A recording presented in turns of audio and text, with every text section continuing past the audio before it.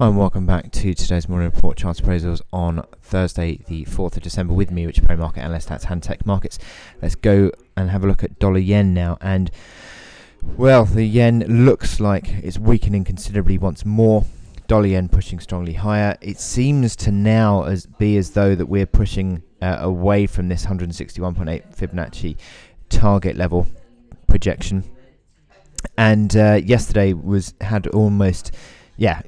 low was at 119.09, so it actually had a whole clear day above the resistance of that target. So it looks like we're pushing away from it. So therefore, that means that we're sort of leaving it behind effectively.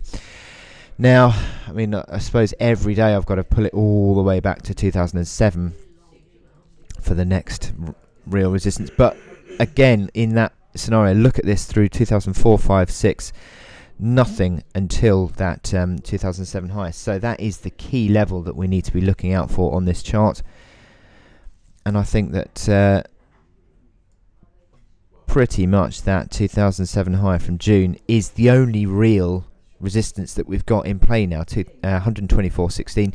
You could argue that this small top here around 121 gives us a resistance, and also 122 as well, which coincides with these key highs.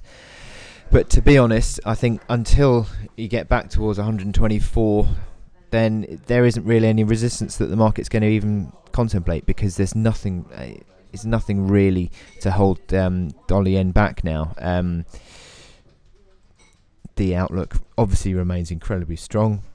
Momentum indicators on the daily chart. This is back on the hourly chart, and just in the last 3 days, because consistent moves into higher ground, barely stopping. Sort of minor bout of consolidation sort of yesterday, arguably, but it just looks like the outlook remains strong, and even now in the last hour or so, it looks like it's trying to break out again.